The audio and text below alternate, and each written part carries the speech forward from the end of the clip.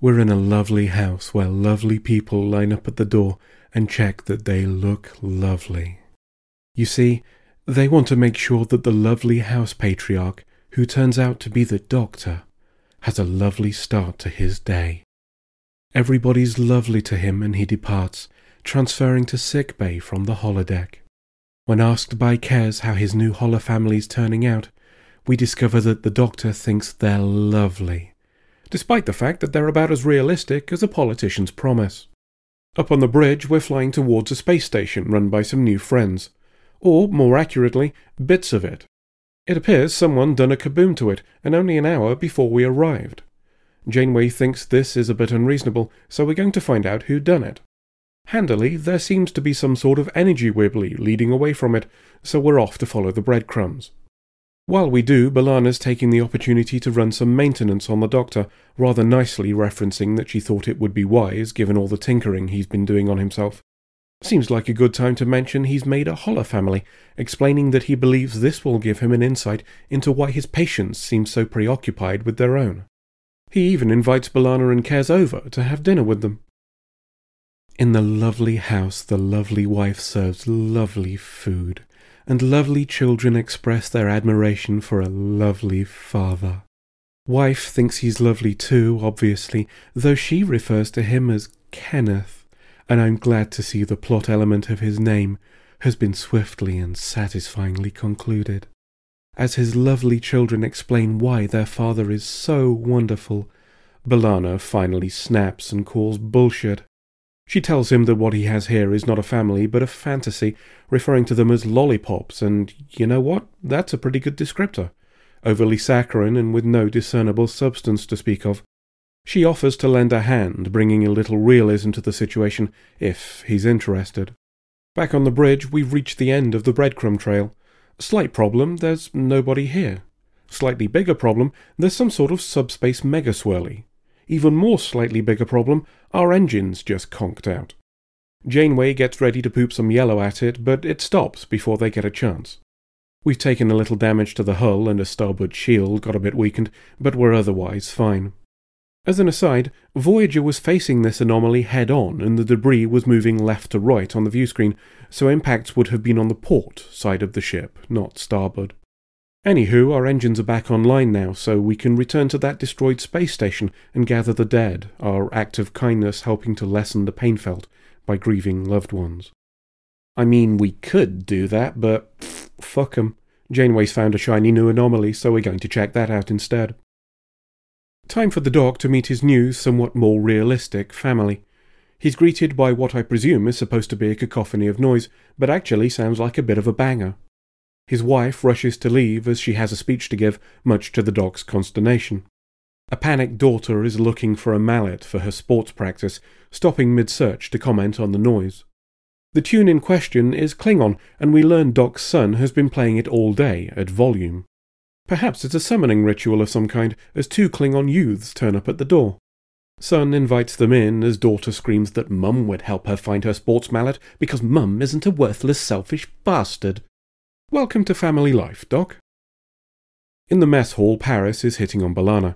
After grabbing a tablet from her against her will because Tom Paris is a dick, we learn it's the Klingon equivalent of a Mills and Boon novel.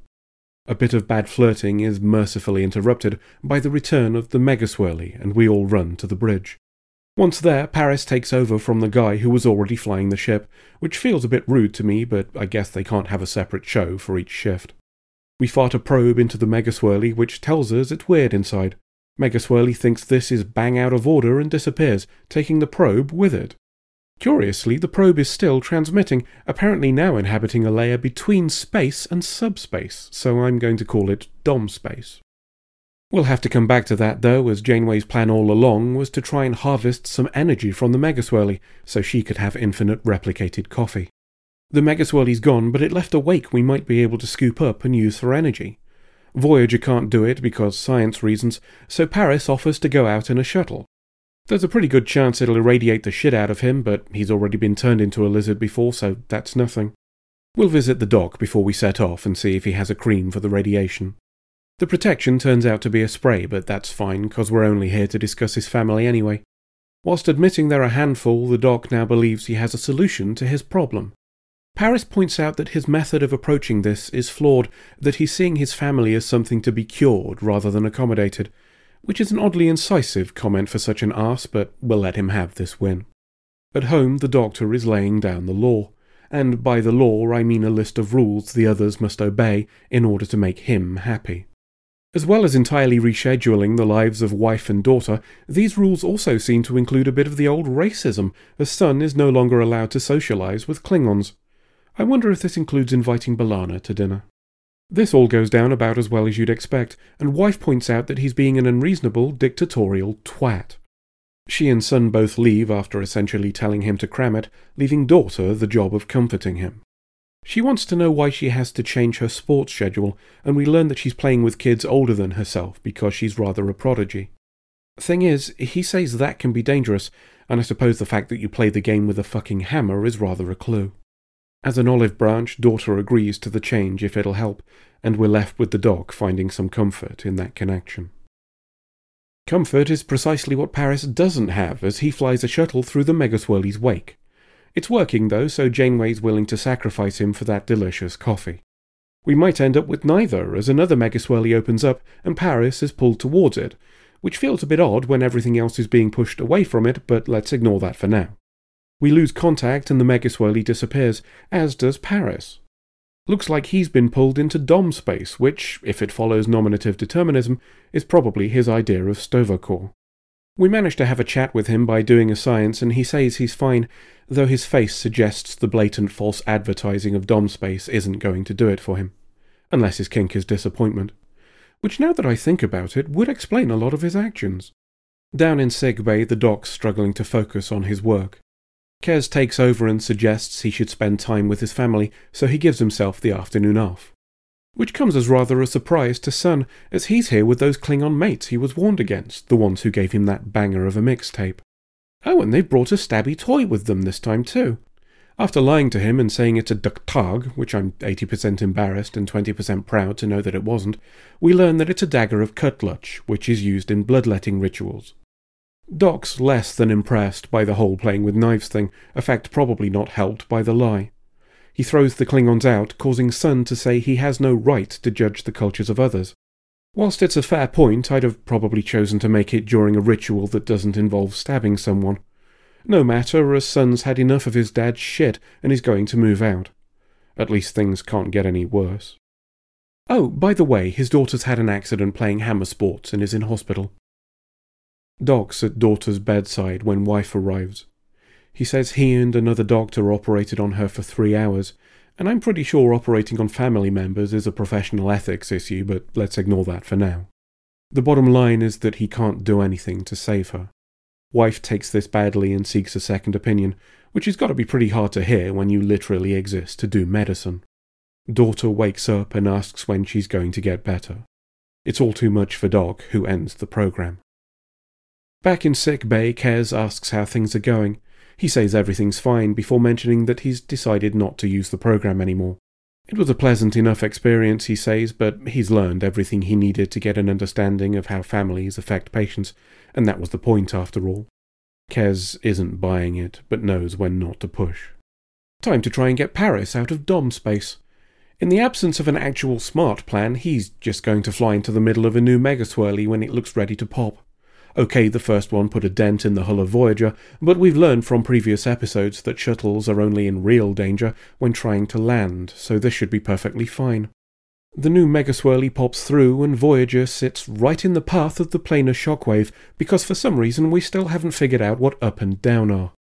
The shuttle does a mini kaboom and Paris is thrown out of his seat, sadly surviving. He gets back up as Voyager decides he's not worth it and turns around.